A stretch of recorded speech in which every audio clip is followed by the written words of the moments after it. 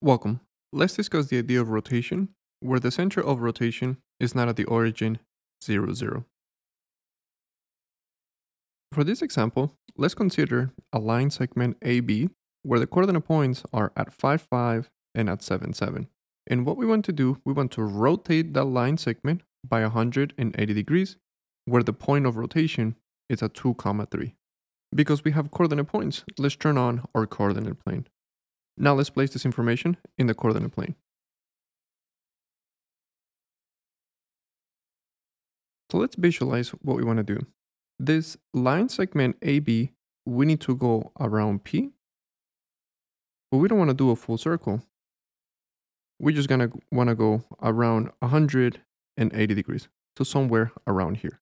Well, let's not forget that we have a rule whenever we want to rotate 180 degrees. Given any coordinate point, x, y, after a rotation of 180 degrees, then we're going to obtain the coordinate point -x, -y. But this rule only works when the center of rotation is at the origin 0, 0. Which notice that is not the case right now. The center of rotation right now is at 2, 3. So one way that we can make this formula work is to redefine our coordinate plane. So let's draw some new axes, and let's make the center of those axes to be at the center of rotation at 2, 3. So notice that when we create our new axis, we are making our center of rotation to be at the origin. But when we introduce this new axis, our points of A and B, they have a different location in terms of this new axis. Within our new axis, notice that now A has a coordinate point at 3, 2. And in our new axis, notice that B now has the coordinate point 5, 4. So now we can apply the rule that we have discussed before, because the center of rotation is on our new origin. So let's compute that. So a rotation of 180 degrees on our new point A at 3, 2. According to our rule, we just need to change the sign of x and the sign of y. So now it becomes -3, -2. So let's place that down at -3, -2. So now let's compute for point B. Point B, after a rotation of 180 degrees on our new axis, now we got the coordinate point -5, -4. Because that's the rule that we have here for 180 degrees. So let's place that down in our new axis. Let's connect our points. But the results that we got here are in terms of our new axis.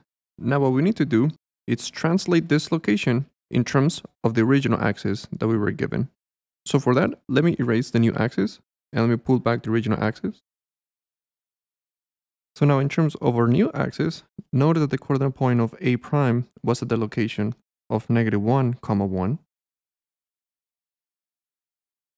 And in terms of the original axis, now notice that B prime was at the location of -3, -1.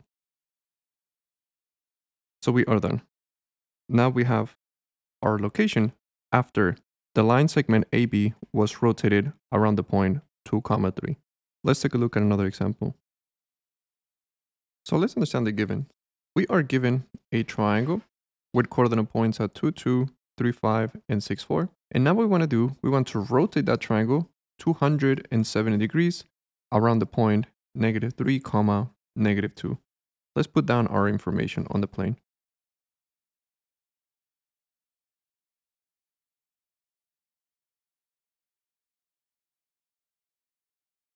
Now let's define our triangle. Let's understand what we want to do. We want to get this triangle and we want to rotate it around P. And we want to do that by 270 degrees. Well, let's not forget that before we have established a rule for a rotation of 270 degrees. This rule is only applicable when the center of rotation is at 0, 0. But we do not have that case here. Notice that the center of rotation is at -3, -2. So let's introduce a new axis and let's make P be the origin of that new axis.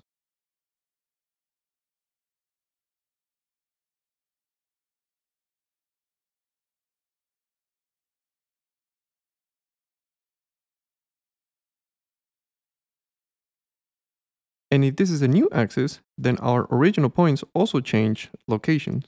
Notice that now A, the x value, it's at 5, and the y value, it's at 4. So our new coordinate point, it's 5, 4. In terms of B, notice that the x value, it's at 6, and the y value, it's at 7. So our new coordinate point is 6, 7. And for C, notice that the x value, it's at 9, and the y value, it's at 6. So we can define C as 9, 6.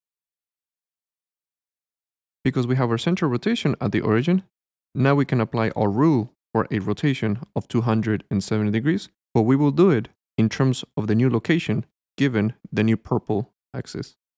So let's write down our rotations.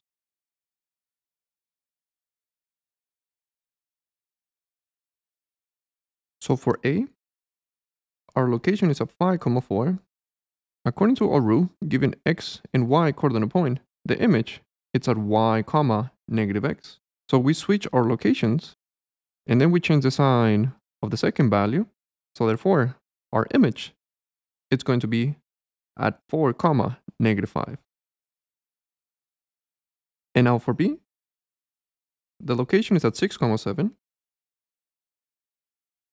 Therefore, the image is going to be at 7, -6.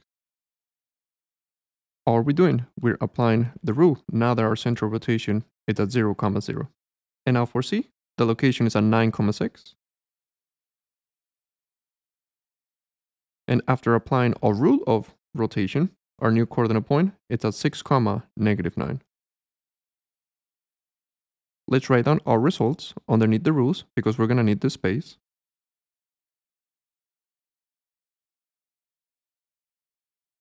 So let's start placing those coordinate points. Let's start placing A prime at 4, -5. And now let's place B prime at 7, -6. So now let's place the location of C prime at 6, -9. So now let's connect those points. So we have our final location. All we need to do is write it down using the original plane that we were given. So let's erase the purple plane and let's go back to the original plane. So now let's write down our final results.